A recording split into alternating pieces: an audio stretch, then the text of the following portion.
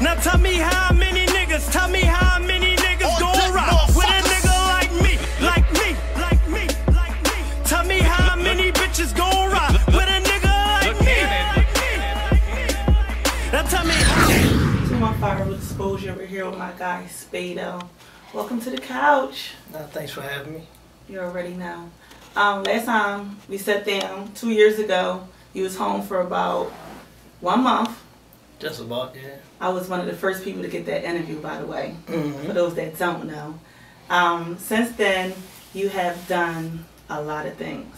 Yeah. You put out the mixtape, well, the freestyle mixtape, was that like what goes by Cosmic Kev. You did the Unchained mixtape. You did On Deck, the label. Right. You got 2 signed artists. And you put out On Deck, the album. Right. All right, so let's talk about the label. Now, you know, what's your affiliation with the label? Is it your label? Are you partnered with someone? Or are you the face? Like, what's the situation? Break that down. I have 2 partners. E and Reds. We all childhood friends. We grew up. We all grew up together. They was here for me when I touched down, and when I was inside, I used to, you know, talk to both of them. You know what I mean? My brother Reds did a long stretch too. You know what I mean? You know, I used to talk to both of them before I came down, before I came home. And he used to come see me. He used to sit and visit a room, and he's like, "What you want to do, bro?" And I was like, "Nah, you know, when I come home, it's not even about me. I want to build a company and start a label. I want to give some other cats an opportunity." You know what I mean? And he's like, "Well, how much you think it's gonna cost?" And I was like, "Well, X amount of dollars." Then when I came home, I said, "Listen, man, let's just do it together. You know what I mean? Let's try to build something from the brand." I mean, I know I could have walked out the door and got a record deal. That wasn't, you know, that wasn't really what I was looking for. I really was just trying to build a brand and give some other cats a shot. You know what I mean? So On Deck ain't just some fly-by-night situation. On Deck is a product of long nights laying in that bed staring at the ceiling. Like, yo, what I'm going to do when I get home? You know what I mean? So. Okay. So what made you pick Quilly and City? I mean, to be honest, like, I used to hear about Quill when I was up top, but you know, it wasn't as much as I heard about Meek or Joey Jihad or Reed Dollars, but I used to be like the undercurrent. Like, I used to always say, man, it's the other boy, man, you know, this boy hot, but people don't ever give him his props. This kid Quilly Mills, da-da-da. Then when I came home, I used to ask people, you know, even when I was in halfway house, the young boy was listening to him one day. I was like, who that right there? He was like, no, that's Quilly Mills. I'm telling you, he the boy, but they sleep on him. And then when I got out, I used to ask people about him. And then, you know, a lot of people had bad stuff to say about him. That made me more interested. Because I'm like, yo, man, why are they talking bad about this boy? You know what I mean? Then when I found, you know, when I was recording the freestyles, I called, I was at the back cave and I was like, Rug, man, get in contact with the kid Quilly Mills, man. I want him on this joint. Then when I really got him down there and I got to talk to him, I said, man, you know, I like this kid, you know what I mean? Like, I don't draw judgments off what other people say about people. Like, when I got to meet him, I was like, yo, I like this kid. And I was like, listen, we starting this thing On Deck, come on down. You got all the time in the world, but you need some guidance. Come on down. This is what we gonna do. And that was that. Okay. What about City? City, I mean, a mutual friend of all of ours, my man Khan, he brought the CD and gave it to my brother Reds, and Reds let me listen to it, and I was like, yo, man, this kid right here, like, where he from? He from uptown. I was like, yo, this nigga sound like he from outer space. I'm like, yo, this nigga right here is dope. I was like, this nigga's dope right here. I was like, where he at? They like, nah, he at work. I said, where the hell he work at? He was like, Pizza Hut. I was like, man, go get that nigga, man. Get that nigga out of there, yo. Like, this nigga dope. Like, we need him, because he was different than what we already had. Okay. He just sounded different, you know, and you're not going to, nobody's going to start a company pretending the same thing, you know what I'm saying? He was just different. And he was the first cat I heard from here that sounded like that. So it was like a no-brainer. Right. So as far as females, there's no females on the label right now. Are you interested in signing any females? We interested in signing dope artists. Okay. I don't care what they are. Male, female, whatever.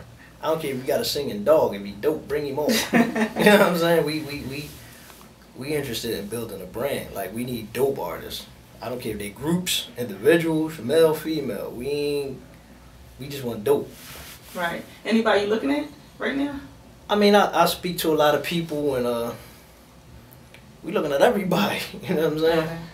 You know, but at the end of the day, this is the record business. We don't need people that can just rap and sing. We need people that can make records that we can sell. That's what we looking for. Right. And the state of hip hop, where is that right now? How do you feel coming from your era of music and today's era of music, how do you feel about it?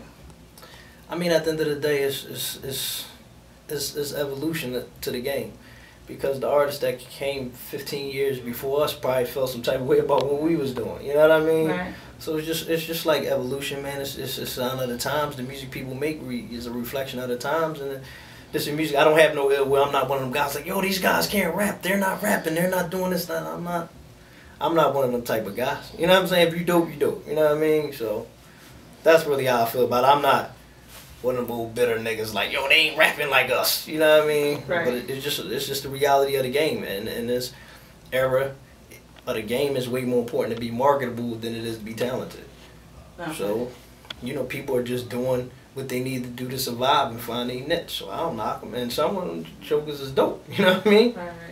You know, I like the records. I listen to them. You know what I mean? Do you? Yeah. You're like, yeah. So let's talk about the On Deck album. Mm-hmm. It's hosted by Don Cannon. Don Cannon. So it's an album, but you kind of treated it like a mixtape with a host. Yeah, because I mean, essentially, there's no difference anymore. Okay. There's no differences in mixtapes and albums. There's no difference now. Like, it's just the fact of what people like, what they name them. Okay. I mean, essentially, what's the difference nowadays? Well, free and sell them. Well, I mean, you know, doing them free is just a fancy way of not having to clear samples. You know what I mean? That's it. You know? Right. So how was it doing? It's doing well. It's doing great. You know, it's just it was. We had a good time making it. Okay. I think it showed all of our different, why we all different, you know what I mean? And that's what made it dope, you know what I mean? And it was just like, we had fun making it, because they made me do some things that I normally won't do, and vice versa, you know what I mean? And that's like what? Rap on what, like some trap beats? Just different type of stuff that I normally be like, that ain't for me. That's a city. Like, what would you say is not for you? Elaborate on that. The first song on Sins, I wouldn't have picked that beat for me. Okay. I would, like, if somebody put that beat in front of me, I was like, So what's typically beats that you like? I like heavy bass, nice drum patterns, some strings. I like making pain music. I like that slow flow where I can just bars. I'm not hiding behind the beat. You know what I'm saying? I want you to hear what I'm saying. Right. Now you said when you came home that you could have jumped right and got a deal. As far as like deals right now, how do you feel about like a 360 deal or an independent? Like, how do you feel about it? I mean, at the end of the day, it's like people turn their noses up at 360 deals, but they really don't know the concept of a 360 deal. Like, you may give whoever you sign a 360 deal with a percentage of everything that you're doing, but the percentage is negotiable. Mm-hmm. Like, people don't know, at the end of the day, it's like, these why you seeing musicians and rap artists that look like me standing in front of the camera for Nike and Pepsi, because they have 360 deals, because these labels are going to make sure you get branding and you make money, because they make money when you make money. Those types of things wasn't happening before. They're going to make sure you make money, because they want to make money, because they know they can't be dependent strictly on your record sales, because there's too many ways to get free music now. No, right. So how do you respond to the people that say, "Oh, we want the old Spade back," or or the new Spade? I don't know about the new Spade. Like, what do you have to say about that? I mean, you only can say that if you was around for the old Spade. Mm. You know what I'm saying? Like, if you actually didn't live that era, you don't know what the old Spade was really like. You know what I'm saying? Mm. So you don't really know the difference. Right. Like, you was around. You know what I'm saying? But like, if a dude 25, he like, yo, I want the old Spade. I'm like, yo, you was a kid when I went to jail. Like, you don't know what it was. And at the end of the day, these times are different. When I give them the old Spades over the head, you can't rap like that anymore. You're gonna go over people's heads. They don't understand it. Right. Okay. I ain't gonna lie. One day, a young boy was like, he was talking about an artist. He was like, man, I don't really like him. I was like, why you don't like him? He dope. He like, no, but I don't be feeling like thinking sometimes. And I'm like, what? He's like, when I listen to him, he make me think, and I don't be feeling like thinking. And when he said that to me, I said, yes, the world's different. It's different, man. Nigga tell you he don't feel like thinking. I said, all right, man. It is what it is. Okay. Would you say you fully adjusted to society right now for being locked away for 11 years? As much as you can be. You know what I mean? Every day, every time I think I gotta figure out something new comes along, you know what I mean? But I mean, it is what it is. I'm adapting. Okay, so how hard is it being in prison, away from your family and different things like that? I mean, that's the mental part of being in prison. I think that's the part that goes understated. Mm-hmm. Like they always, even when you read books or you watch movies, they always talk about the violence and all of that. We grew up in the ghetto. We grew up around that crap. We used to be in the have-nots. We used to fighting to survive. That's nothing new to all of us. We used to being around violence every day. That's nothing. It's the mental part. The aspect of every time you walk somewhere, you hearing the door locked behind you. Or the aspect of, you know, not having a free will and, you know, being told when to eat, when to sleep, when to do this. And the people that you're forced to be around all day, every day. You know what I mean? That's the mental part that you don't get. So the best part of being in prison is, you know what Jay-Z say, lock my body, can't trap my mind. I just used to keep myself free because at the end of the day, I was fortunate enough to know, no matter how steep the hill was, I knew it was a peak. You know what I mean? For me, I knew it was light at the end of the tunnel. So my thing mentally was to keep my mind outside of there, to make sure that when I got my shot, I was going to be prepared to not just get free, but to stay free. So every day, my mood was, what are you doing to make sure when you get out there, you're ready?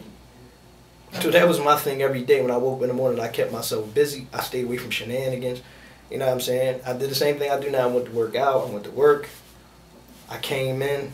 I kept it pretty neutral. Like I never ran around with a bunch of cats. I wasn't part of no cliques. I wasn't into none of that nonsense. You know what I'm saying? I kept it regular. I walked same way I am now, Choc. By myself 90% of the time. Okay. I just moved around like that. I used to, you know, I didn't do things. People do things to keep their minds incarcerated, or keep their minds on the wrong things. They all they do is sit and watch videos all day. All they do is they want to read street novels and hood books and all that. And I don't knock those because it's supporting a lot of black authors that, you know, that's where they make the bulk of their money. So I never knock cats for doing that, but I just never was into reading fictional versions of my real life. You know what I'm saying? So it was just like, why would I do that?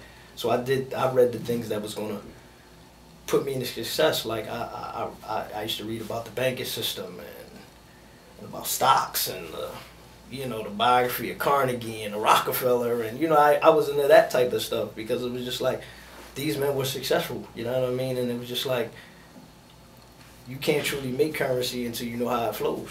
You know what I'm saying? Mm-hmm. And then I really realized why we the have-nots. You know what I'm saying? Okay. Like I really, that really let me realize why we the have-nots. And elaborate. Why? We into instant gratification.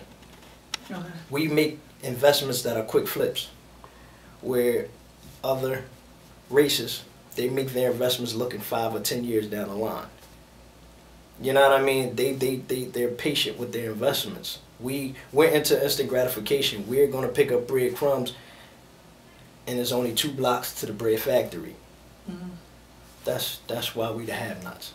Okay. Did you get into any fights or any trouble? I mean, that stuff come with prison. You know what I mean? It's just, that's the stuff. You know what I mean? When you go in there, people gonna try to sip your juice. You know what I mean? Your name. You know, especially when you go in there with some type of a name, you ain't just, oh, I was fighting dude from such and such. Oh, I won that Spade. You know what I mean? I won that Spade. Like, that's how it go.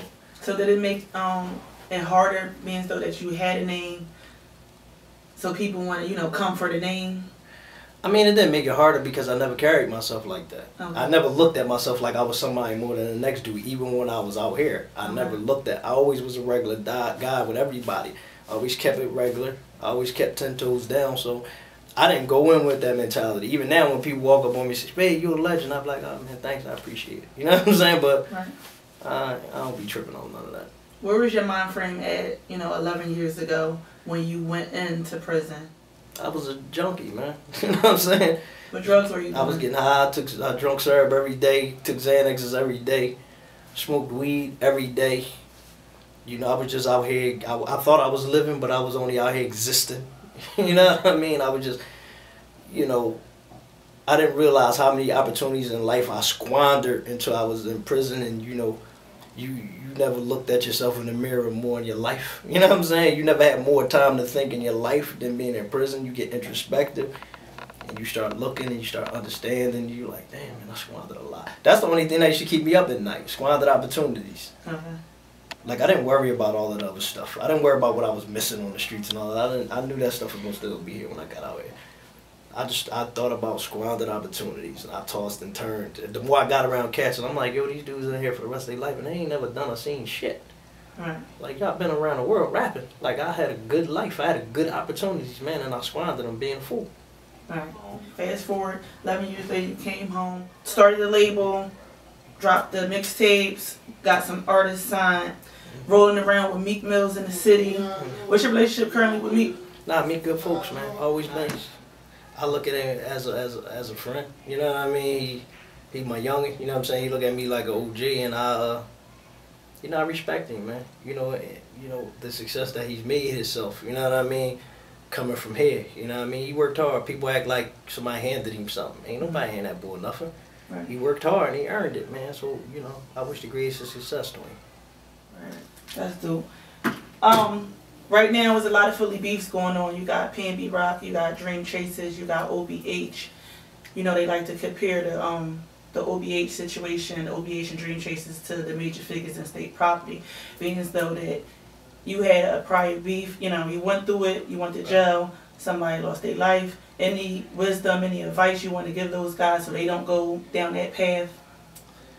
I mean, at the end of the day, man, just, it ain't worth it. You know what I mean? At the end of the day, ain't been no bloodshed. Ain't nobody put their hands on each other. It's just, just leave it alone, man. It's no benefits in it. You know what I mean? At the end of the day, the artist's gonna be all right. There's always usually somebody in the entourage that get hurt.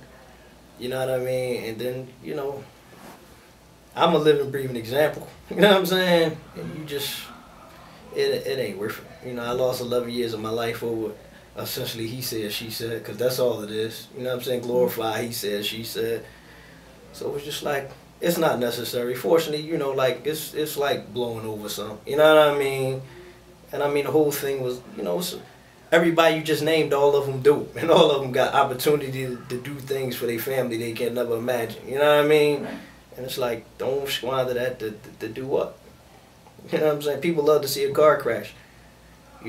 People love to brew up the storm, but then when it blow up, then everybody get on their soapbox. See, this was wrong with y'all. When they was the main antagonizers and the main instigators behind it. But when you brew a storm when it rain, people get wet. You know what I'm saying? Like, we don't know how to squash and be friends like other artists from other cities. Right. We're not wired like that. Right. Like, we just fill it up we got a different mentality. We're not wired like that. You know what I mean? And the whole thing is, it's not worth it. So before you even start going down that mountain, at the point right now, just nip it in the bud. You know what I mean? Just nip that shit in the bud. It ain't worth it. Do you think you'll be able to come in as a medium for the two camps to try to squash it, or do you just like, I'm staying away from that? Nah, man, I'm tight with both sides, man, if they call on me. You know what I'm saying? Because I done mediated some things with people before. You know what I'm saying? If they call on me, I wouldn't have no problem doing it because I feel like that's a responsibility to me. One thing about my the old heads used to tell me in penitentiary, like, yo, nigga, you got a responsibility. Mm-hmm. You got a responsibility to go out there and tell them niggas the truth. Right. Them niggas just rap about it and they just, they ain't never really did it. Like, you did it. Like, you got a responsibility to tell them niggas the truth, how it really play out. You know what I mean? And you blessed to get an opportunity. You blessed you ain't lose your life. Right. You know what I'm saying? You blessed that there's something on the end of the tunnel. Ain't no guarantee when you come to these penitentiaries a round trip. You know what I'm saying? Right. So, you got an obligation to tell people how it really is. Right. But you say going to jail, a lot of young guys, they glorify a lot of negativity, shooting up people, a lot of crazy stuff. So, when people come home from jail, it's like, oh, you went to jail, you ain't snitch, you a stand-up dude. Did you get a lot of more respect or people glorifying that? Well, I never glorified it. So even if they do, I feel as though I get a certain level of respect from what I earned before I went to prison because I feel as though I always was a stand-up dude. I don't think you should get a reward for not snitching. This is just the way it's supposed to be. Right. So, I don't think you should get a reward for that or be held in any type of esteem for doing the right thing. You know what I'm saying? It's just, I think I always got a certain level of respect because just how I always treated people with respect. Whether they was the CEO or the janitor, I treated them the same. You know what I mean? So I feel as though I got a certain level of respect because of how I always treated people. Right. So. Okay.